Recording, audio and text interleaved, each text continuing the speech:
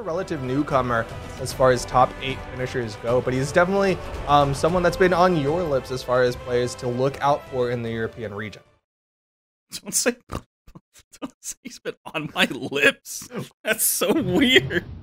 Don't say that. He's probably an EU kid, bro. Chill. Yo, you're the one who took it there. You're the one who took it there. It's an innocent statement. You said the word Swata. I was repeating. That's so weird. Swata versus Blaze. Gosh. Game number 1, losers top 8. Blaze, of course, going to be coming in with the Bryn. Very strong pick in the European region. Axe, obviously a very good pick. And then with the recent spear buffs, Blaze will be able to do a lot. Yeah, like you were saying, definitely a Swata victory here would be a massive upset. Blaze coming in 5th. We are slightly outdated, keep in mind, so it's a 5th asterisk. And Swata coming in right behind Zyder at number 11 asterisk. Ooh. You see the chase down coming out from Blaze, though, had some really good axe damage built up. Swata going to start reaching for the knockout. Downlight into recovery would not be the best option here for Swata, and it's going to be a side air for Blaze to finish off the first stock. Blaze fairly hurt here. Hammer pickup and falling neutral air, still not going to be enough. Again, tri-platform maps tend to have higher ceilings because of those platforms. Ooh, the backside of that dare. Doesn't go for the turnaround D-Light. Blaze just zoning Swata out from the middle of the stage. Swata's going to find the nair on the hammer, swapping over to the bow. Doesn't try to juggle weapons to deny the spawn. Spawn comes in. Swata looks like he's moving towards it. Blaze grabs the spear out of the air. Swata's able to get back over to the bow and grab it.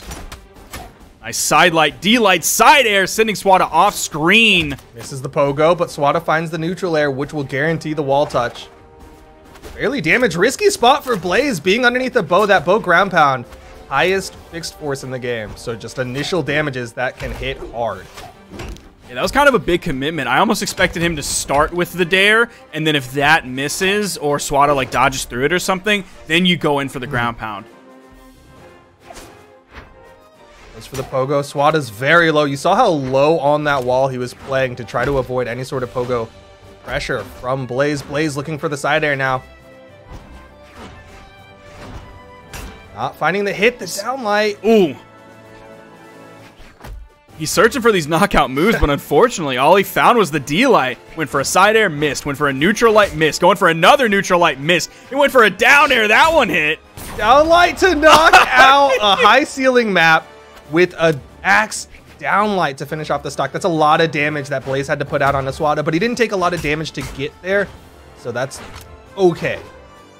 Yeah, this is still a big lead. That's what the L in Blaze stands for, is lead right now. And that's what the B stands for. Oh, yeah. Yo! Why did you skip the first letters? Ground pound. Let's go. Blaze gonna take game number 1, retaining that big lead over Swata. 549 to 321. Those are the damage numbers from these two players. Blaze just controlling that game. There's a swap over to Sidra from Swata, level 35 Sidra, banning out these soft platform maps, taking out Crystal Temple, Small Enigma, Small Great Hall, Miami Dome, leaving Small Mammoth, APOC, and Small Brawlhaven on the board.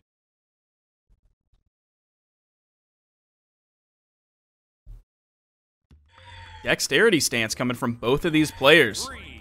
On to the Mammoth Fortress. They're getting rid of all of those platforms except for one that moves around, but it's not going to be as high of a ceiling map. Might work out a little bit better for Swata. Now, it's interesting, Swata is using the just like straight up default sidekick when you would think that he got his viewership rewards this weekend, likely having the Drake sidekick. Yo, maybe he just didn't have time to put in his redeem code, all right? He got all his points, but he didn't redeem his code. Or he gave his code away. Kind of a critical misstep. I think that's why he's losing here. Yeah, maybe just a little Blaze is playing better, Ooh. But also that sidekick would have helped. Maybe he wouldn't have gotten knocked out by that neutral signature. Or at the very least, he would have been brought back in with a lot more style with that Drake sidekick. There's no way of, literally no way of knowing. All we can do is speculate. But nice falling down air from Blaze, and you see in Swata, he's going to start putting out those projectiles, really just trying to control space. That's something that works well between the two characters that he's playing, right? He had the Yumiko, again, putting out wisp projectiles to try to control space. Now he's over to the Sidra. Again, cannonballs to control space. Blaze playing right around that weapon spawn, throwing his axes up, juggling them, but catching him at the perfect time. Continuing this pressure onto Swata.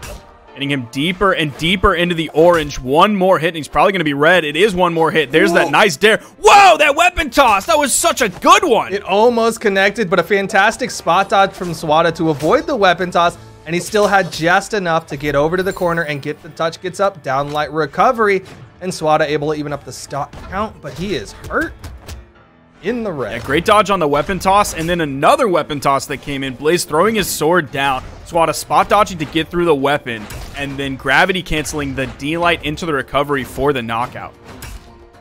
Oh, but a big side air from Blaze, and he's already charging up the weapon toss. Gonna juggle. He wants to stick with the spear. There it is. As Swata finds the weapon pickup, it's gonna be the sword.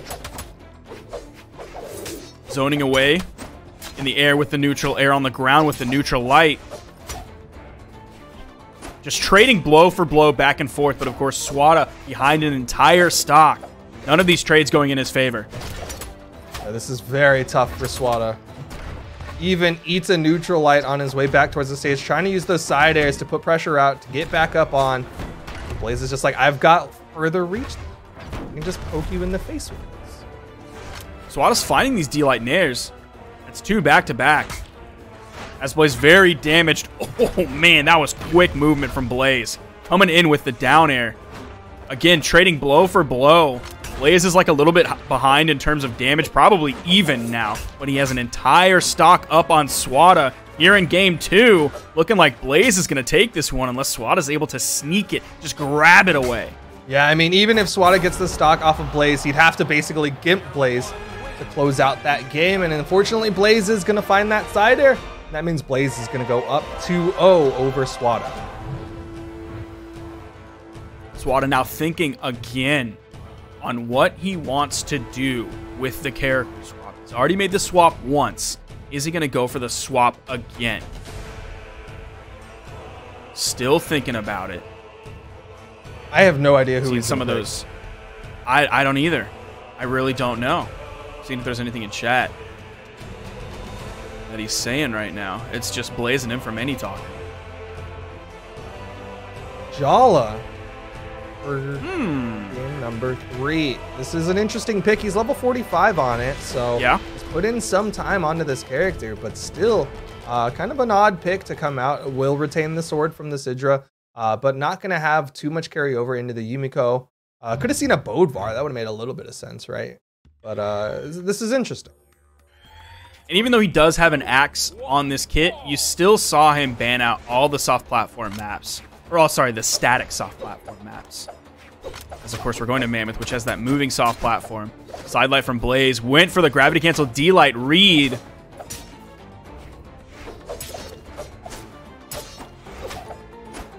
There from Swata. Finding some sword damage here. Nice punish. Trading blow for blow, but I think Swata's just a little bit behind. Nice D-light dare. Now he's ahead. That put Blaze into the orange. Weapon toss going. Here's the axe in hand for Swata. You see how far that side air sending him. Even when Blaze is just in orange. Sent to the right side of the stage. Sent to the left side of the stage. Swata has kind of a lot of control in this game so far. Holy cow, that almost knocked out. He's doing very well for himself. Even the weapon toss for extra damage onto Blaze. Blaze gets back up onto that soft platform, though. Swata still needs to find something to finish this stock. I almost want to see him switch to the sword, the downlight recover to finish off. Dare coming in from Blaze. Yeah, that's something that he risks. By continuing to have this axe in hand, he's going to have to fish for those kills, those inconsistent kill options, harder than he would on sword. And that might allow Blaze to catch up, finish off the knockout, and now take the lead. Swata had such a huge damage lead, but the inability to finish the stock off really hurt him there. He does find the neutralite to finish it off. He's going to be sticking with the sword for the second stocks here in game number 3. Weapon spawn coming in, goes high right. Blaze is there to greet it before it even touches the ground, before it even gets close to the ground.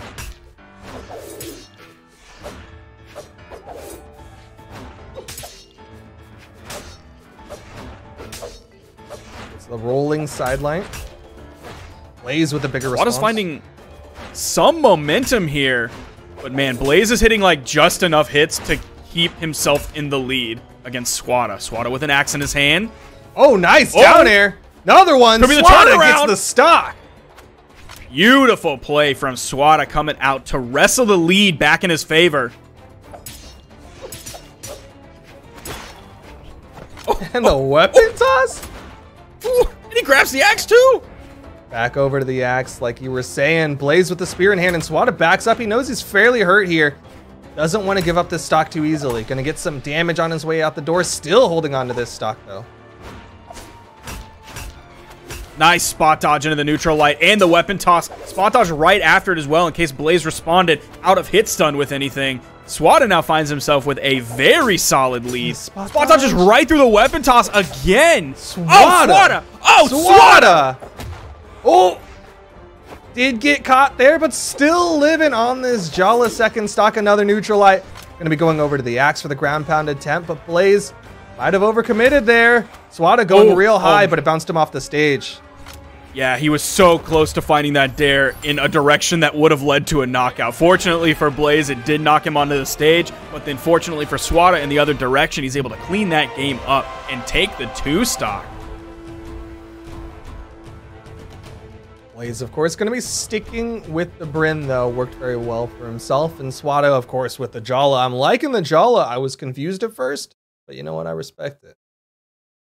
Yeah, the Brawlhalla swap was what kept him alive. He was down 0-2 in the best of 5. Now he has at least 1 victory to his name, and after a confident performance like we saw last game, he might be adding 2 more victories to that. Oh, he's going to need all 2 of those in order to close out this set and continue on in this bracket. It's going to be tough as Blaze just needs to win 1 more. He just needs to find that 1 adjustment. So you know how there's like 1080p, 1080i? Does 720p stand for 720 poly shot, do you think? Maybe? Probably not. I think so. But you keep hoping. I think it does. Nope. Pretty sure P stands for progressive for all you camera heads out there, and I stands for interlaced. No, that doesn't. Okay.